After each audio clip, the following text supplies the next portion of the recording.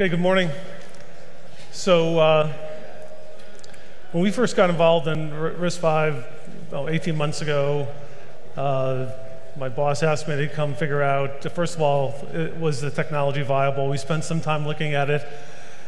After about 6 months or so, we said, yep, definitely makes sense. And he said, okay, great, figure out how to incorporate it into a kind of industrial design flow. In microcontroller, we put out about probably 20 chips a year. So how can we use this technology to rapidly innovate and still maintain our process? Because that's important in an industrial setting. So he picked the software guy, he picked me to figure it out, and so I manage software and microcontroller. What I'm going to do is talk through what some of the lessons learned we went through and experienced getting this technology integrated into our process, and then share some other thoughts along the way. So some of the key messages I want to share with you. I think one of the things we're trying to do is have software drive hardware more. What that means is have software be able to drive more of the hardware requirements earlier on in the life cycle. The current hardware-software co-design phase theoretically allows for that, but practically it doesn't happen a lot. And so we wanted to get more software involvement early on, driving very specific hardware requirements. So we looked at that, and we thought RISC-V was a technology that would allow us to do that. Secondly, because of the openness of the technology, we felt that there was some similar things we could apply from the software side of the world and open source communities and collaboration. We very aggressively participate and collaborate in upstream software that we develop, and we see pretty good leverage from the community when we do that, both in collaboration as far as reuse. So we felt there was an opportunity here as well. Like Chris has said earlier this morning, it's kind of the same, only different on some of these open communities, hardware versus software, so I'll talk a little bit about that because there are some differences there. And then, again, we were trying to stress test this whole technology. Could we incorporate it into an industrial setting and actually put real product out the door? What do we learn along the way? What are the cycles of learning that we can improve on? And so these were kind of the three things we looked at, and those are the key things I'm going to try to hit on here. So you're all probably familiar with this traditional hardware-software co-design. And in embedded, a lot of what we do in microcontrollers in our business is embedded stuff. And so we pretty much follow this model, and we're organized somewhat along these same lines: hardware teams, software teams.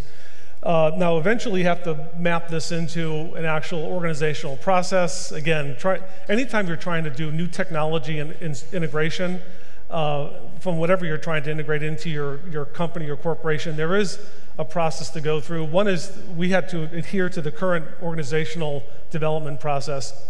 So, but we're fundamentally aligned to this model. I'd say there's not quite the nice balance between hardware and software sometimes, but roughly, if you squint a little bit, it pretty much makes sense.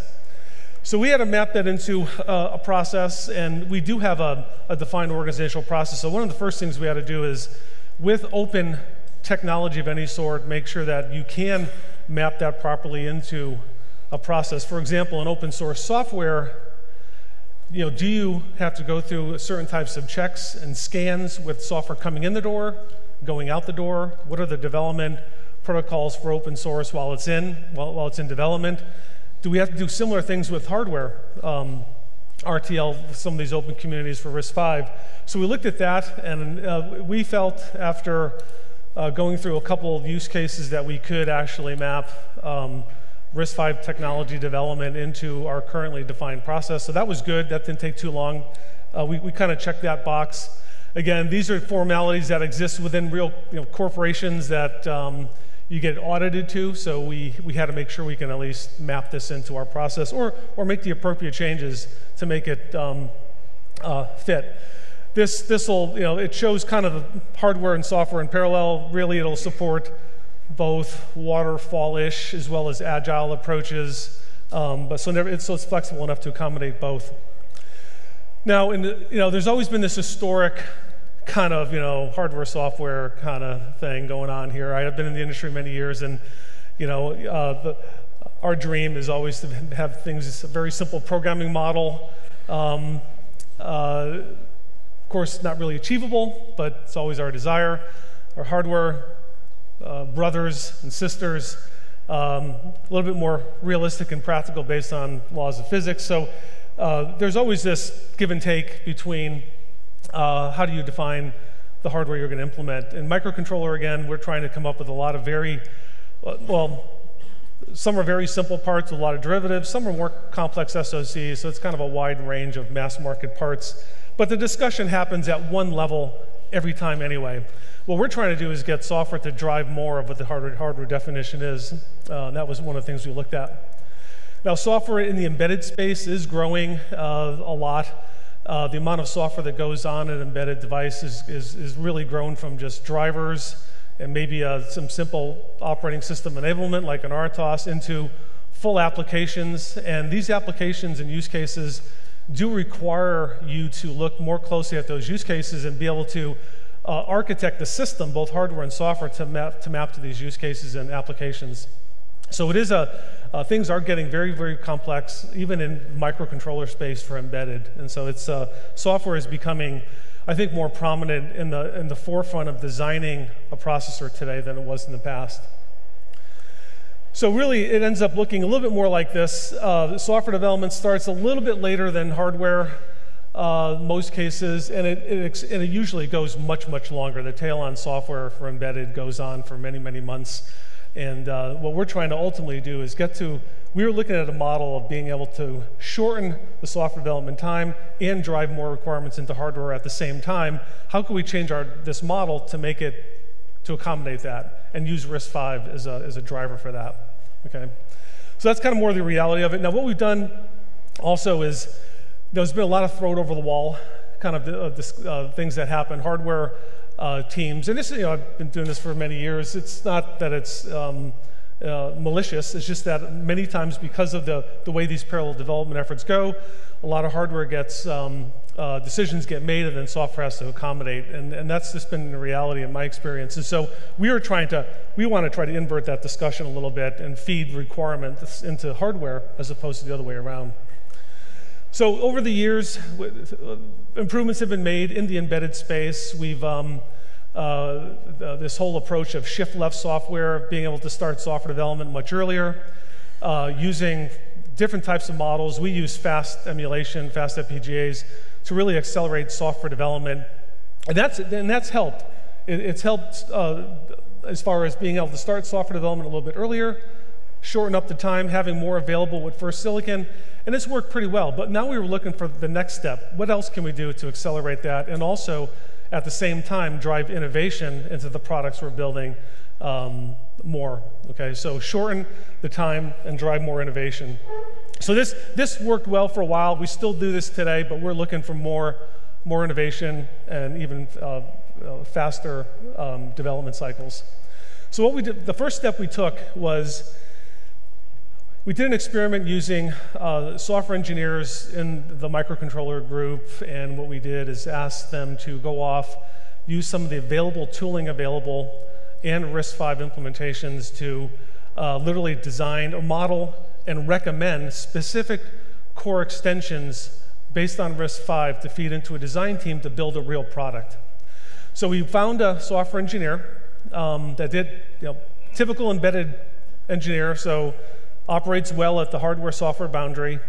We asked him to do this experiment. He used the design construction language Chisel, like Chris had talked about earlier, and literally within weeks, he was able to take a sample software application, simple IP checksum, but nevertheless it worked, convert that into Chisel, generate some special instructions to accelerate that algorithm, and did it all with no hardware support at all. And that was actually pretty good for us because we wanted software to, again, take the lead in driving some of these hardware requirements. So he was able to do it. This is your typical senior embedded engineer. Did a great job. As a matter of fact, he's in the audience today. You can go talk to him. Alex is up there. He did all this work by himself. And it really helped us. So we inserted that process into the beginning. And we felt that if we can pull this off, if we can get the get this kind of definition done without a lot of support, then it would help us in driving the vision we wanted, being able to define the programming model the way we wanted it earlier. Programming model defined there as your basic control data synchronization. And so we checked that box. As a matter of fact, we used Chisel. You can use any model, I think, would work just as well. We really like Chisel.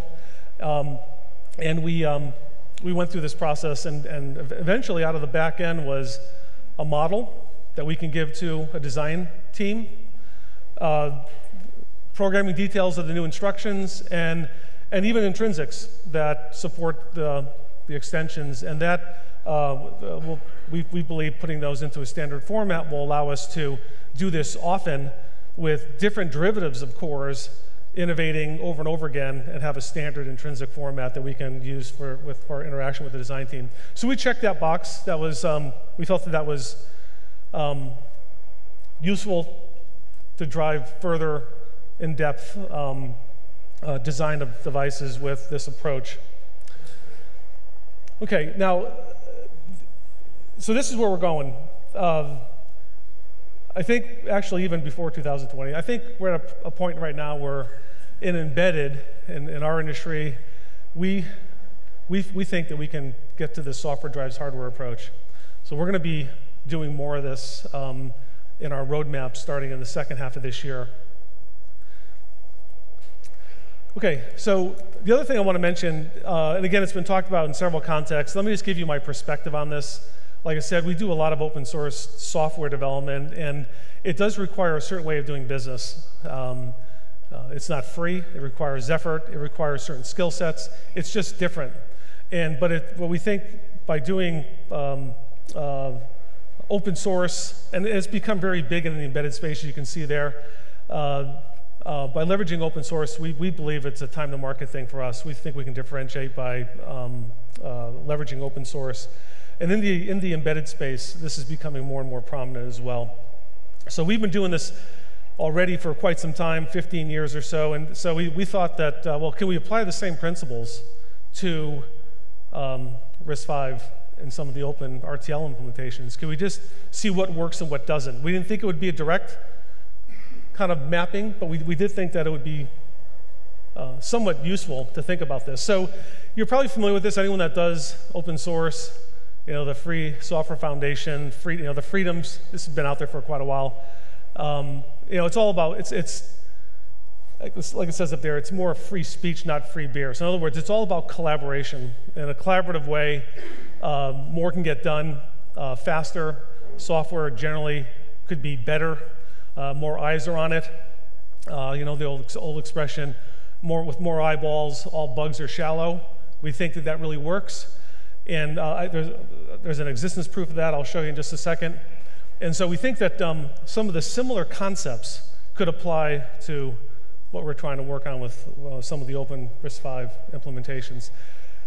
So we started thinking along those lines, at least mentally, how would that work? The whole contributor, mainline contributor model, I think there is a rough analogy to that. I'll show you a little cartoon of that in just a second. But we think it works, and so we're actually managing some of both our hardware and our open or community RISC-V RTL this way as well, with commitments back to the community, and it seems to be working pretty well. We're using Polpino out of University of Bologna in Zurich, but we've looked at several of them. So again, you may be familiar with this, and I'm just showing you this because Linux over the years has morphed into many, many distributions, and they're all there for a reason. Some are community, some are commercial, some are for certain industries, etc. There's many of them. Which ones you support, again, is up to your business and your goals. But it's managed pretty well in the community. And we think that, we believe that there is an opportunity to have a similar model, again, like I said earlier, the same but a little bit different, with managing RTL out of RISC-V. And again, this is a cartoon, so it's not meant to be entirely accurate. The point I'm trying to make here is with different implementations, and I'll call them branches just to use an analogy to software off the main line. We believe there's different communities that can evolve that we can participate in. And some we may participate, some we may lead. We'll contribute to some. We may choose to hold some of these more proprietary for our own special sauce. But we believe that a community like this could evolve. Again, there is some definite differences in how this would work with RTL. But we still think a model like this could exist. We've actually implemented this in a very rough way inside of NXP, and we've been able to contribute back to the community, in this case, our Pulpino community, and it's actually worked roughly similar to the way we're managing our open source software. So we are building product with this model in place. Right now we're using RISC-V mainly as minion cores, but we believe this is going to accelerate, like I said, in the second half of the year. The results of our experiments lead us to believe that we can do more with driving hardware, driving the requirements that go into these products. But we are at a point where we think we can now begin to leverage this in roadmap. So some of the work we've been doing over the last 12 months is now, I think, starting to finally pay off. We're actually building product. Again, right now, most of these are little controllers, little minion cores, but I believe that's the first step. In an industrial setting, when you're doing new technology insertion, this is the kind of thing you normally do, right? Take a couple baby steps before you kind of jump all in. And that's what we're doing. So we've done our experiments. Now we're trying to take it to the next step. Now what we have found, again, this is data coming directly from the design team. And I think this also correlates roughly to open source software. When you're implementing anything based on open technology, there is going to be effort. There's going to be work. It's not free. For example, in the community technology we were collaborating with, we found some bugs. We had to fix those bugs, contribute them back. We found about 6 issues. The good news is that the community accepted those, put them into the next release, worked really well.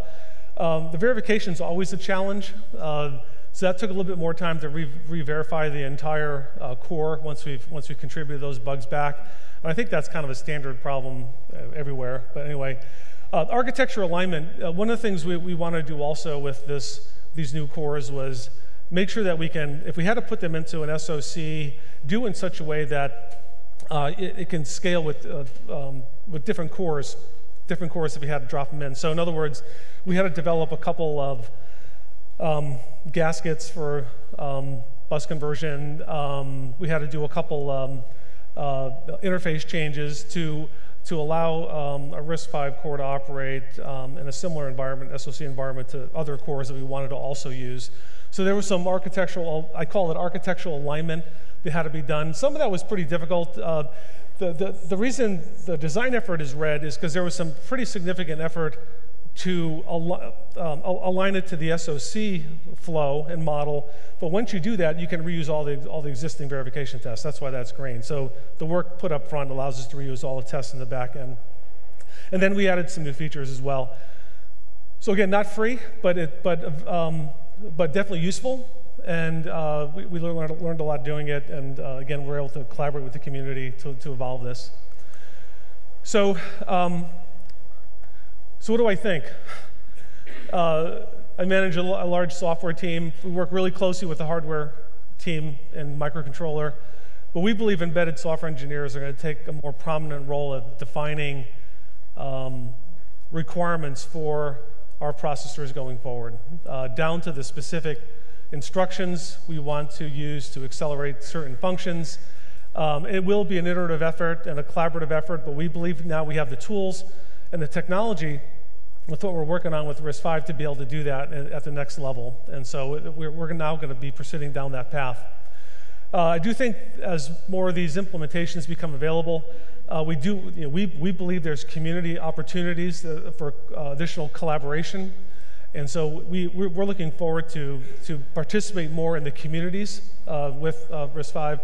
And then I think also as we go forward, I think it would be a shame to not leverage some of the experiences from the other open communities in the last couple decades. They've gone through fits and starts too, but I do believe if we find the right ways to share the experiences, I think it can be to our best interest. So I think we're going to look very closely at that. And then all of this really rolls up into an ecosystem, which ultimately is really vital to getting all this done. And that includes these open communities that I think will evolve over time. So that's where we are. That's where we're going. And software drives hardware, and we'll see where we end up. So thank you very much.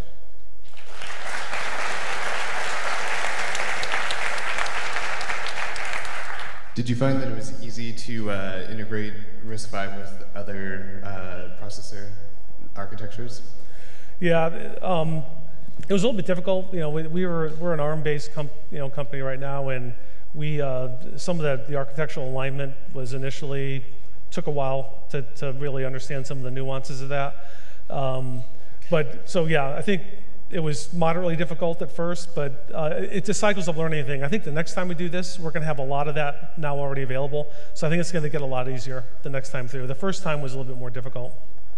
We did it with a design team of a total design team of 5 guys to do this chip. So.